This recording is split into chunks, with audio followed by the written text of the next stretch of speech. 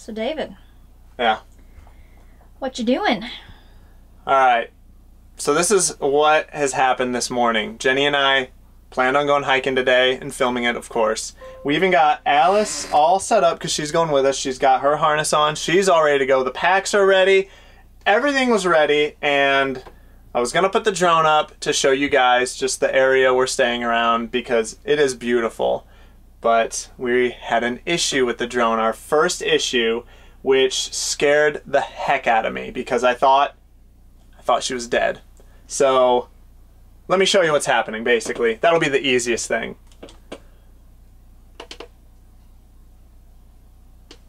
Alright. So we get the remote controller and the drone turned on. Everything's fine right here. Everything's just dandy. They connect to each other just fine. But the live feed of the camera, this is supposed to be what the drone is seeing from its camera, but it's just a scrambled mess. You know, I can't fly like that. I can't even see what I'm doing. How can I possibly capture good video for you guys with it like that? So Jenny and I were freaked out. We thought something was wrong with the drone. So what we did is, well, I called customer support or technical support at DJI and I spoke with them. And they told me to try and record some video and take some pictures. So the video I recorded is this, you know, while watching this scrambled mess. So obviously the camera, there's nothing wrong with the camera or the drone itself because it's recording video just fine. Everything's good except the hat.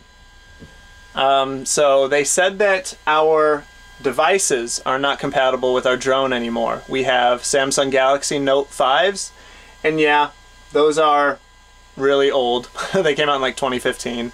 So Jenny and I are gonna head into town now and try and get us a compatible device.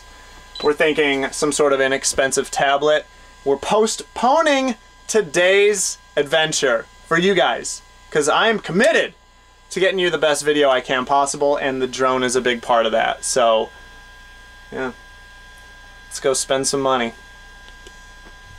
My Alley Cat, you want to come spend some money with us? She's happy. I think she's happy she doesn't have to go. Yeah. She's tired.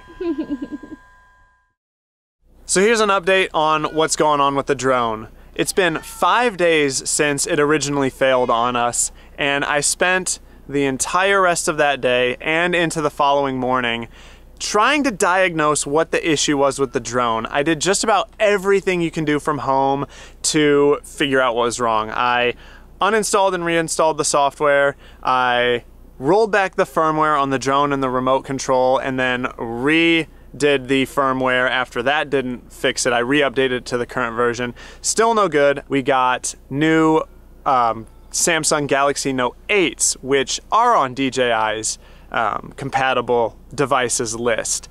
So after we got those, plugged it in, and I was feeling really good. I was like, okay, it's gonna work. It's gonna work. And it didn't work. Same exact issue, getting the black screen on the live view from on the phone, or just a scrambled mess of whatever. Again, I could still fly the drone and everything, and the video and pictures it took were fine. It was just a live view on the phone. So I called customer support again, and again was on the phone with them for like 15 to 20 minutes before the representative just said, look, you need to go in and get it repaired somewhere. This is most likely a hardware issue. That is not what I wanted to hear, unfortunately. So Jenny and I, thankfully, we are near a big city, Phoenix, Arizona. So there is an approved retailer of DJI products and approved servicer. They're called DJI Arizona. We took it into them and they said they're gonna have the drone for about 2 to 3 days. They said that they're pretty sure they know what the issue is. And we got a message from them a day later saying that they found the problem, and it is a hardware issue. The main board on the remote controller needs replaced, and that doesn't sound like it's gonna be cheap, unfortunately. So, but at least they know what the issue is and they're fixing it. They've had Kathie, our drone, for 2 days now, and they said that we're supposed to be getting her back tomorrow. So the good news is that we're getting her back here real soon. The bad news is that it's probably not gonna be cheap at all. And then more bad news is that not only has the drone failed, but the RV is failing too. Not in a serious way, but just in a little silly minor way. Our sink has been leaking, and the leak has gotten so bad that it was basically just a constant stream. We had to place a pitcher, a gallon pitcher, under the faucet, in our kitchen faucet, to catch all the water that was running out of it. And what we resorted to doing was shutting our water pump off when we weren't using the water, and then only turning it on as we needed to use the water, because it was just leaking so quickly. But I went ahead and disassembled our faucet handles. I found the culprit, and it was just dead obvious what the issue was. There's a rubber seal, and it was just torn. It had a big tear in it, and it was very obvious that that was the issue. But as I saw what the problem was, I got a little anxious, because I was hoping that our seals in the faucet were all O-rings in the handles for the faucet, but this thing was kind of unique, this unique cylinder shaped thing, and I thought, great, no one's gonna have this in stock. But I was able to find an RV in Phoenix, or an RV dealer in Phoenix, Arizona that had that part in stock. It's like, yes, all right, head on into Phoenix. At the time that we took the drone in, we went to the RV dealer as well, and thankfully they did have the part. It matched exactly, and so the repair of the faucet was basically the exact reverse of taking it apart to find out what the issue was. That little seal went right down in and sealed up perfectly, fixed the problem, so no more leaky faucet. So both problems are being fixed, and yeah, we should be good to go here on both problems here in about a day. So we're still at the campsite that we've been in for a couple weeks now, just north of Phoenix, Arizona, near Lake Pleasant Regional Park. We're out on BLM land. It's absolutely gorgeous here, so we're not all that upset we have to stay a little longer. But we did want to leave 2 days ago to get to some cooler climates, because it's starting to get warm here. But the day that the drone broke, we were going to go on a hike to the Tonto National Forest, which we've been to before, and we're allowed to fly the drone there. So we were really bummed that the drone broke, and we didn't want to go on that hike and not be able to fly the drone, so we decided to put it off. And now that the drone is being repaired, we are going to actually go ahead and go on a different hike to Lake Pleasant Regional Park, which we can actually see from our campsite. It looks really pretty. We originally wrote it off because they don't allow drones there. Well, now that we don't have a drone and it's currently getting repaired, but we still want to go hiking and we have to stay an extra week, why not go check out Lake Pleasant Regional Park and one of the hikes there? It looks gorgeous. Plus, Alley Cat gets to come.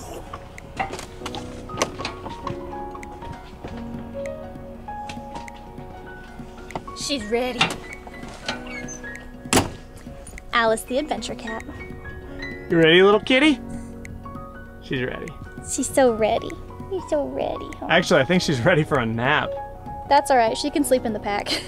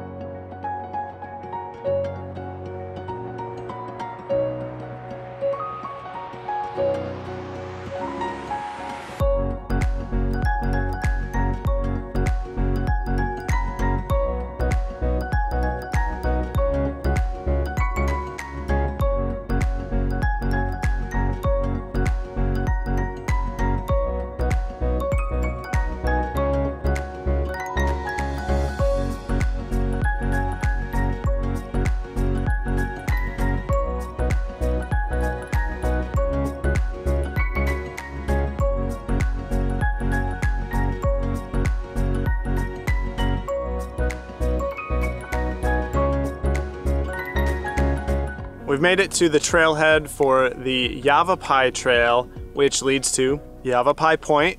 That looks out over Lake Pleasant. It's supposed to be a beautiful view. It is a 3.4 mile in and out trail, which is about the perfect length for little Alice. We think she's gonna do just fine. Oh, she's chasing bugs. She's ready to go though.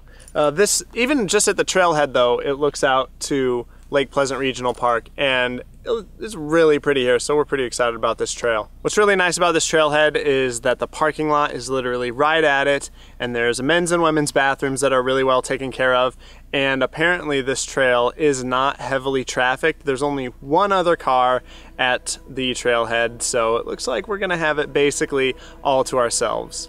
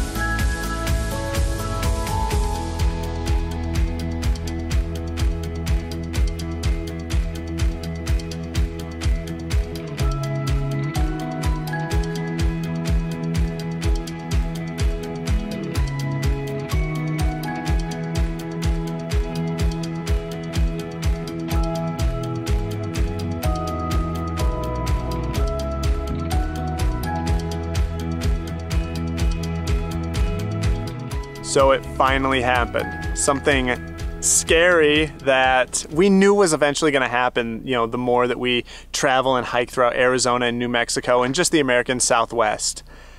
We saw a rattlesnake, and yes, it was very scary. I was just walking on the trail with the backpack, and I had Alice in the backpack, so Alice was totally safe. But, you know, I'm just walking on the trail, and I hear a ch-ch-ch, and I instantly knew what that was. And I'm looking around, and I see it, and it's literally right off the side of the trail, and it blended in with the vegetation so perfectly. It was this like greenish yellowish color, whereas I thought rattlesnakes would be kind of a brownish tan type color, but this guy just blended in with the plant so perfectly. And I walked around it, and Jenny's coming up behind me, and I said, Jenny, there's a rattlesnake right here. So she walked around the trail safely, and then we just marveled at it because it was beautiful in a dangerous, scary type of way. You know, we had never seen a rattlesnake before, let alone one in the wild. So they're definitely out right now. Today is a warm day and the nights are warm, so you know they're going to be out now. So now we know to keep our eyes peeled. We knew that there was a chance of seeing one, but we just thought because of the time of year they might not be out, but they definitely are now. I'm really glad I was able to get video of it though, but don't worry, we kept our distance. I was just on full zoom with the camera, so I was a safe distance away from the snake the entire time. So was Jenny, and so was Alice. Oh yeah, and speaking of animals, I completely forgot to say this earlier, I meant to, is that the donkeys that are by our campsite, I finally got one making their weird, just crazy donkey noises. If you've never heard an actual donkey, you would probably just think they do the hee-haw kind of thing, right? But they don't do that at all, and this is what they sound like.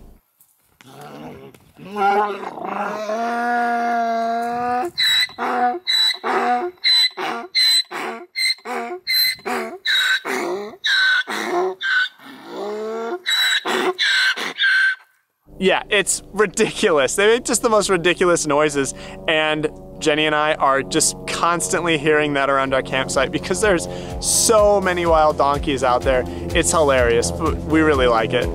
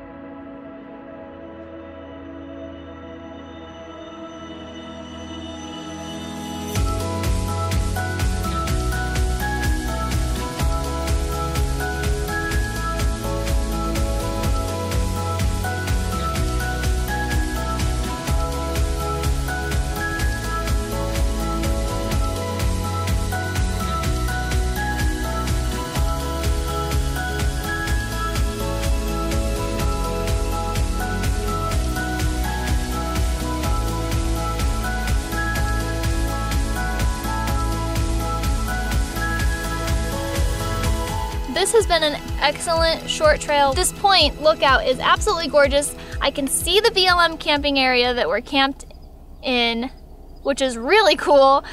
And Alice has done so good on this hike. It's only 1.7 miles in and 1.7 miles back out.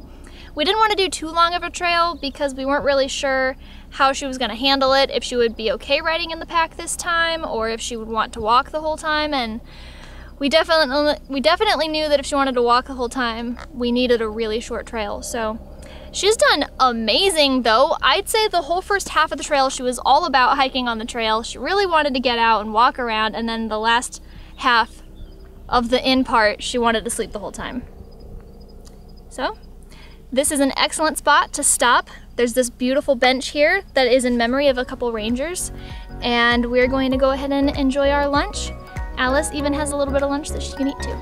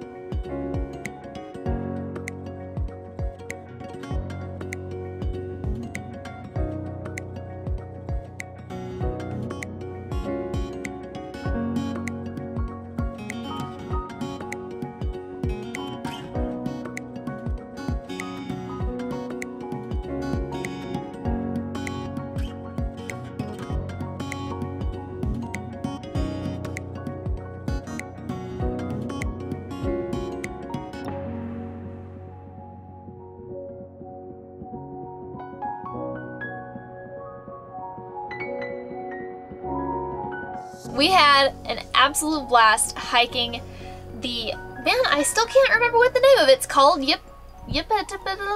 Point? Lookout Point? I don't know. The right name's right here. Down at the bottom. It'll be there. I don't remember what it's called. It starts with a Y. Yeah. There's a V in there somewhere. Yeah. It's a little bizarre. That was an excellent hike. Nice and easy, not too difficult. Beautiful views from start to finish. You always have some sort of a view of Lake Pleasant. It was a very nice hike. We're actually really happy that we didn't take Sweetie on that hike because we encountered that rattlesnake. David was hiking ahead of me. You know, I'm a little bit slower of a hiker than he is. Luckily, Alice had already kind of pooped out, so she wanted to ride in the pack, so she was nice and, you know, out of harm's way when David encountered the rattlesnake. But there's a good chance that if Sweetie had been hiking with us, that she might have been sniffing around and stuck her nose right into it. I don't know. We're just glad that Sweetie wasn't with us, and I know that Alice had a blast. She is currently pooped out, and I'm sure she'll be pooped out the rest of the night.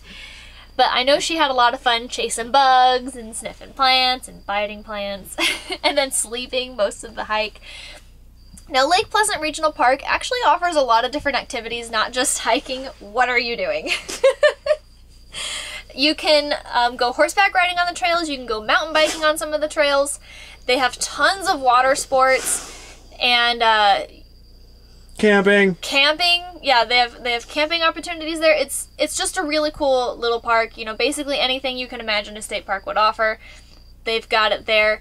And the entrance fee just for day use was $7, and then they have additional fees, you know, if you're going to be horseback riding or on the water or anything like that. So I thought that was a really awesome deal. We had a great time and we really liked it. Plus it's, I don't know, 3 or 4 miles down the dirt road, which, by the way, was really hilarious driving home with Alice. She was trying so hard to sleep in the truck. I feel so bad.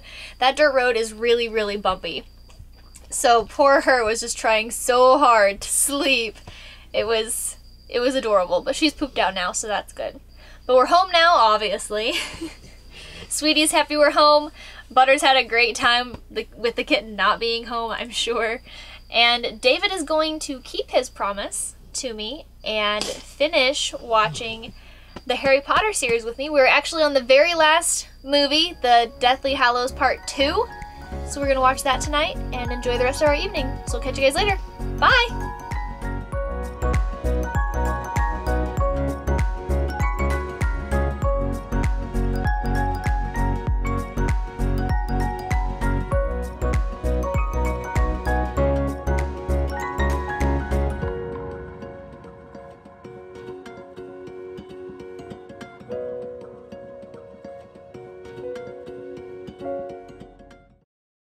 Now you guys don't think we would have ended that video without giving you an update on our drone Kathie, would you?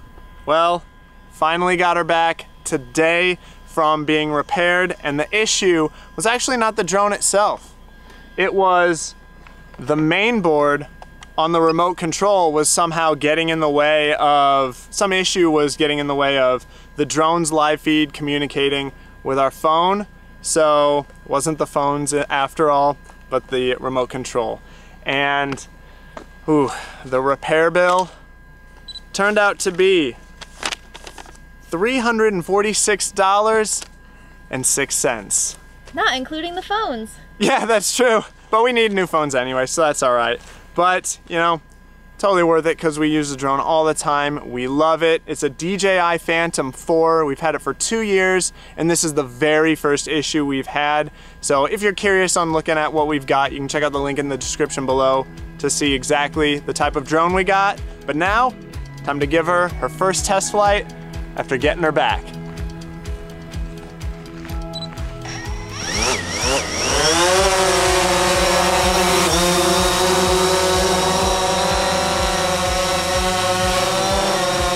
See you guys later. Bye.